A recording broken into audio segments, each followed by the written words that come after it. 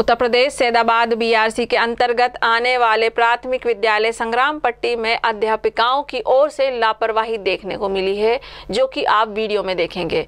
जैसा कि बताया जा रहा है कि मीडिया कर्मियों द्वारा इनको देखा गया है। वहां कार्यरत नीता कुशवाहा जो कि सहायक अध्यापक हैं, शालिनी मिश्रा जो वो भी सहायक अध्यापक हैं, उनका घोर लापरवाही देखने को मिली है। वो बच्चों के भविष्य के साथ खिलवाड़ करते दिखे हैं।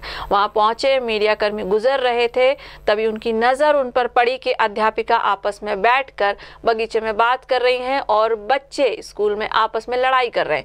जब मीडिया कर्मी वहां पहुंचे तो प्रधान अध्यापक संजय दुबे से पूछा तो उन्होंने कहा कि आज दीवार की पुताई चालू थी और सब व्यस्त थे, पता नहीं उधर मैडम कब चली गई। सबसे बड़ी बात यह है कि काफी तनख्वाह पेमेंट पाने वाली सहायक अध्यापिका बच्चों की जिंदगी के साथ खिलवाड़ कर रही हैं या नहीं, या सिर्फ पैसे के लिए ये लोग आते हैं।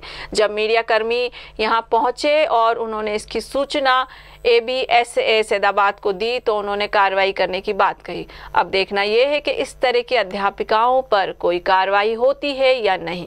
20 मिनट 20 मिनट 10 मिनट। अच्छा,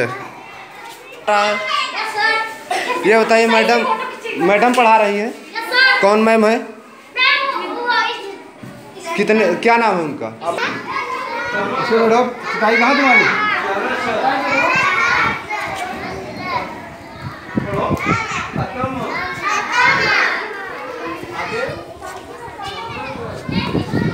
इलाहाबाद से राजीव की रिपोर्ट।